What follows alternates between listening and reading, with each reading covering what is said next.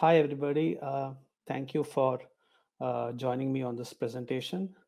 I'm going to be speaking about how to monitor your microservices using ELK, which is nothing but Elastic, Logstash, Kibana, and structured logging. Small introduction about myself. I am Anand Sunderraman. I am a tech lead at HBO, which is now a part of Warner Media.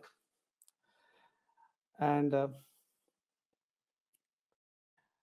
The presentation is going to be structured like this. I'm going to start off with what is the problem that we are trying to solve, a brief one slider about ELK architecture, what is structured logging, and then how we can build dashboards using Kibana, how we can use watchers for alerting, and then some advanced scripting in watchers using and using that for anomaly detection.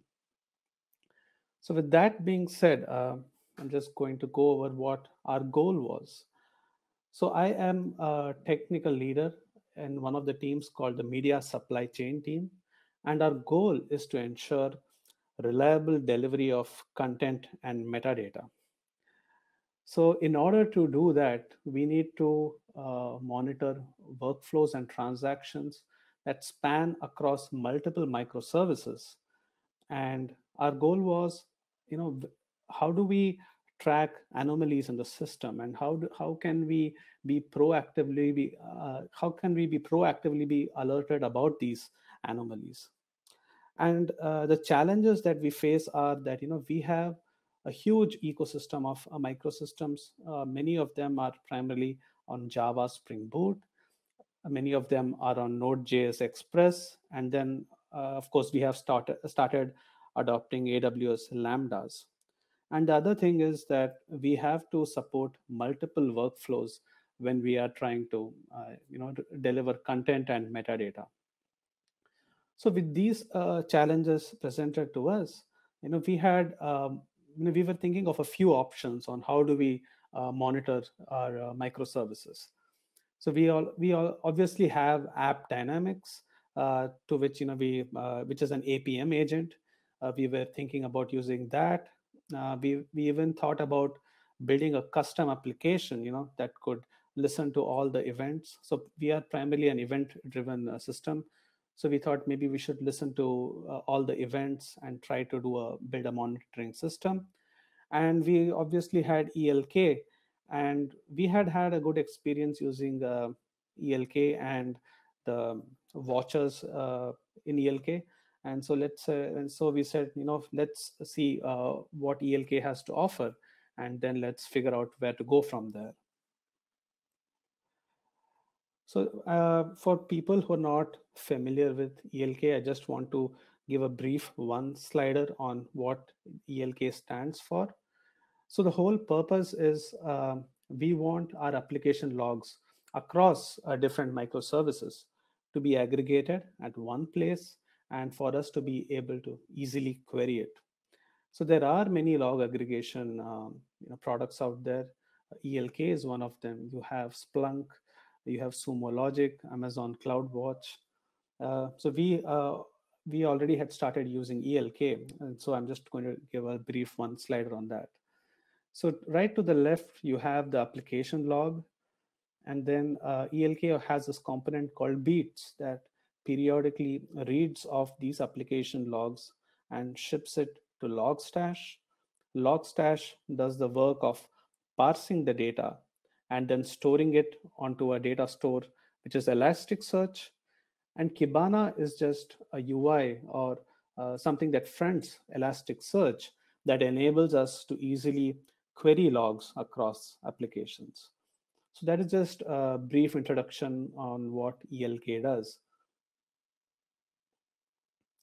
So now moving on to what is structured logging. So structured logging mainly means to log application data in a format that can be easily parsed or that can be easily queried by any log aggregation system. So on the left, you have an example of an unstructured log from a Java application that says, okay, the Spring Boot application started on port 8080. And we all have gotten used to seeing that. We as developers know how to easily read it visually and understand that information. But then I remember days where we used to ship logs like in the unstructured format, even to sumo logic, and I had to write specific regular expressions to parse out things in the message, so that I can easily query on things. And then I got introduced to structured logs, which is there on the right. So this structured log is nothing but a JSON log, and if you look at it carefully, it has just broken down the unstructured log on the left into like a JSON log, and you can see you have the timestamp, you have the message, you have the name of the log or the thread, and all other attributes in that. So it is easy for us to query on that. So how do we achieve structured logging? Java has a library called logstash logback encoder that helps you to log your application logs in a structured format as a JSON, and you can configure it using logback configuration files. Similarly, for Node.js, we use a library called Winston, and Winston also can be configured so that one can log application data in a JSON format. So I'll just try to quickly show an example of how we have configured Spring logback. So right on the top, you would see we are logging the data to console, application logs to console, just like any application developer would like to see it. But at the same time, we are also logging the application logs to a log file, and this is the configuration we carry out to log it in a structured format. I can also show you an example of my application. So on my local, you can see the application is logging it in the normal readable format. But if you look at the log that actually is being logged to the file is in a JSON format.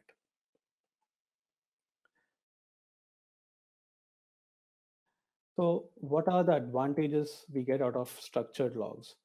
Structured logs make the logs readable, and they also help introduce custom fields.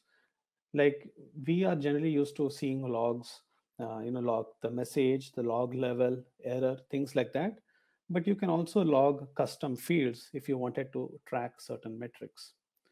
And an example of that would be here. So I have a microservice called the orders microservice running on my local machine, and I have Kibana opened here, which is reading the logs. And you can see that I can the messages are clearly formatted, and you can click on the JSON format of the message, and you can see uh, the logs that can be easily read, and you can see the various fields. And I would like to bring your attention to this particular area where I'm actually introducing custom fields in the log. So for example, here I am logging some information about an order. It has got an order name, order amount, order ID. And this particular way of introducing custom fields is also can be done using the logstash logback encoder for Java, and it can also be done using Winston JS for Node.js. So I'm just going to my orders controller in my microservice, and I'm just sort of showing you the line of code that actually logs the data in a structured format. So here I have a REST API that is accepting orders, and here this is an order object that is being converted into a map, and that is being passed to this function called kv. Kv is the logstash logback abbreviation for key value, and that helps us introduce custom logs, and it just prints out maps and nested maps, and we use that day in and day out in our applications.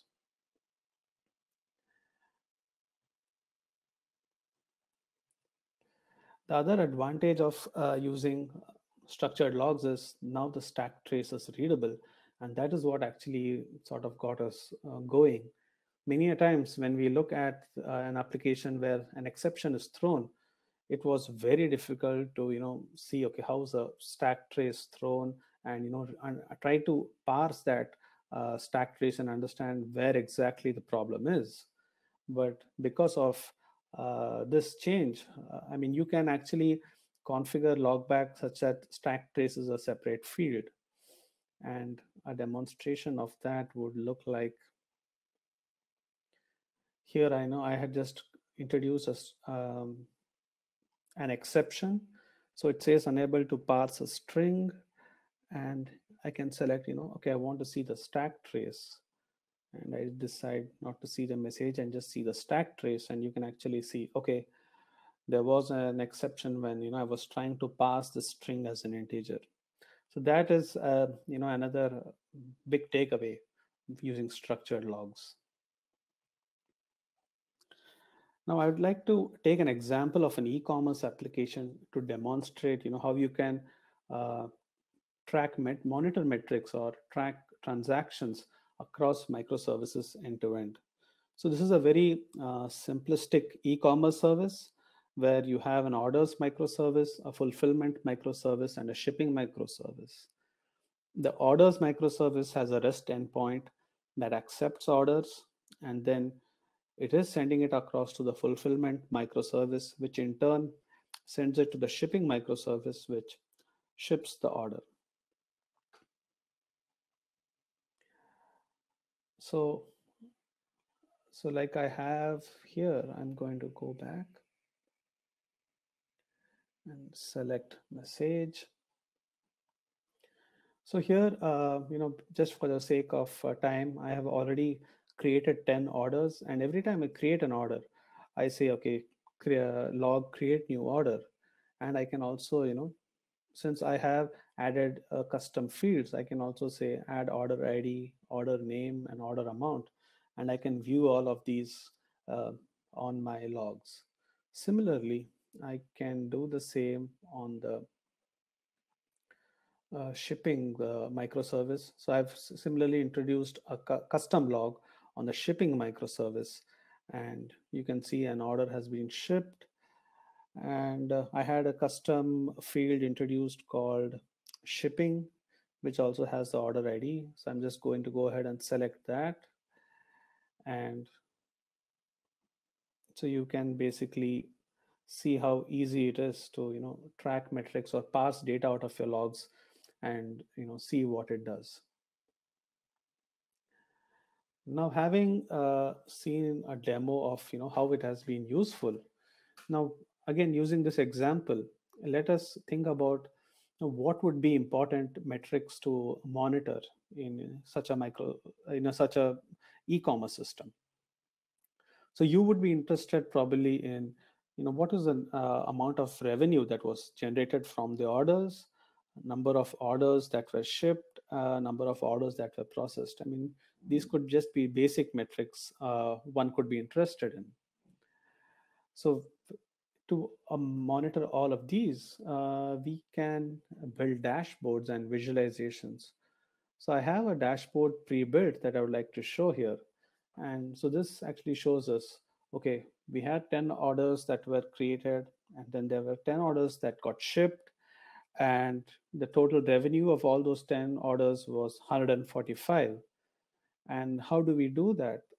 So I'll just go ahead and demonstrate how we built that visualization. So I could say, so this was the total revenue visualization that I built. The main thing here is I am querying. So I'm going to go into the search. I am querying the orders service microservices for all the newly created orders. And that looks like, I'll go back to the last 1 hour. So basically, I'm looking at search for all the messages that have created new order. So that is a search I'm doing here. And then because I have created a custom field called order amount, which ELK is able to parse, I'm saying, okay, please perform a sum on that particular field and name it total revenue. So this way, you can build custom metrics that you would ideally like to monitor. So that was an example of the dashboard. So I had just taken a screenshot of this dashboard, and now moving on to alerts. So like just a dashboard being there, it's good to look at the dashboard and understand how your system is behaving. The way we typically use our dashboards is, let's say we have a release, and after the release we go to the dashboards at least for 1 or 2 days after the release, just to check if things are flowing through fine, our transactions are getting completed.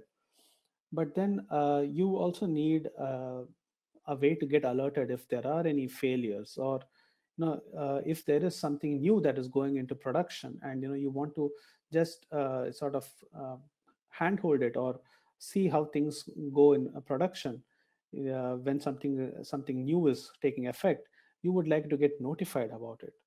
So Kibana offers this thing called watchers, where you can configure these watchers to look at your index for certain messages, and then be alerted based on these. You can configure them to send you Slack alerts.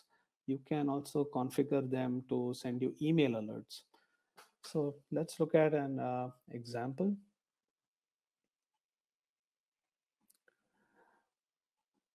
So I have this watcher configured.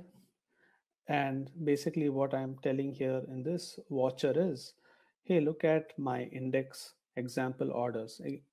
An index means basically a store which is storing all the logs for a particular application. So here in this case, example hyphen orders stores all the application logs for example orders, and I'm querying for, has a new order been created for the last 1 hour? I say create a new order for the last 1 hour.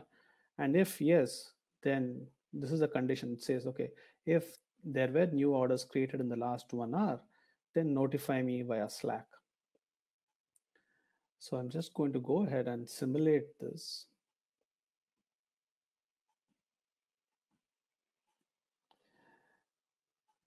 And actually it says there were no orders created in the last 1 hour. So I'm just going to go ahead and say last 3 hours. And then I'm going to say execute. And so it says, okay, yes, it's firing. And I'm going to go to Slack, and it says, okay, you had an order ID created with order ID 8, and the order name was order 8. Okay, so now all of this is good. Now, how do I do anomaly detection? So the problem that we wanted to solve was, we have an input and we have an output. Think about this e-commerce system where somebody placed an order, and uh, you got the order, but it actually did not get shipped. So in a typical world, customer would come and let the customer service know, hey, I placed an order, but it did not get shipped. And so that is when then it becomes then we become reactive. But how can we proactively catch this even before it goes all the way down to the customer?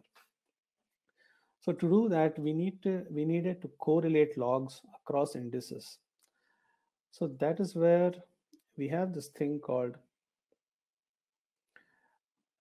we have all our orders microservice logs being stored at example orders, shipping microservices being stored at the example shipping, but both orders and shipping microservices logs are stored at a global index called example.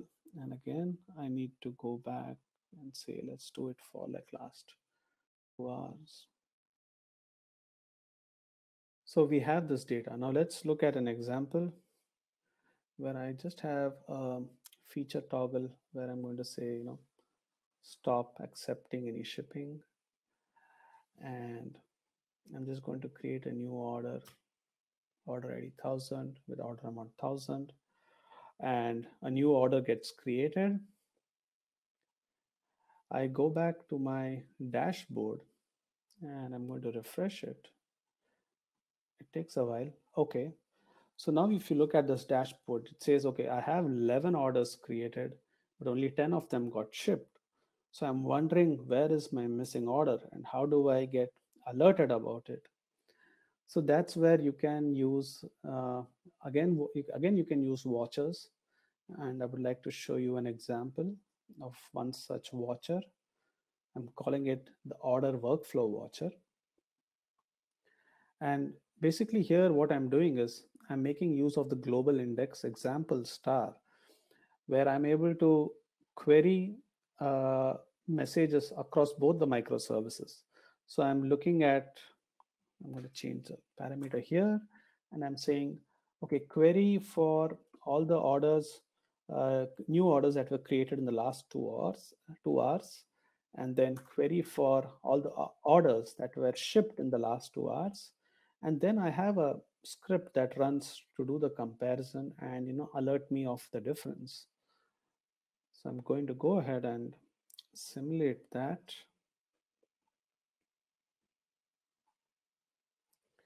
And so it has alerted me about that. And then you can see it says, okay, an order ID 1000 was created at so and so time, but there has been no shipment. And the way to do that would be is, so this is what my script look like. I should actually go into this. So basically my script, what it does is it goes through the search results that Kibana returns and creates a map where the map is trying to store the order ID, the time the order was placed. So I have the order creation time, and then the time a shipment was done. So I store the shipping time. And finally, what it does is it iterates through the map and sees if there are order IDs which had order time created but that do not have any shipment. Then it aggregates that to a string message and alerts it to Slack.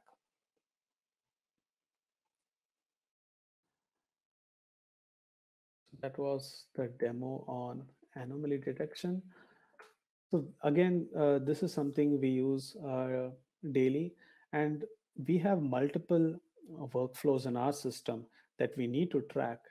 And there were many interesting things we were able to discover. Like, since we are keeping monitoring systems and workflows under, under such high observability, we were able to find out things, or we were able to identify business actions that users were taking that we were not aware of. We were able to discover new use cases that we were not aware of based on these transactional alerts. So all of this code is actually hosted on GitHub, uh, including running the whole ELK stack using Docker. I hope this presentation was helpful to you, and I am open to any questions and answers.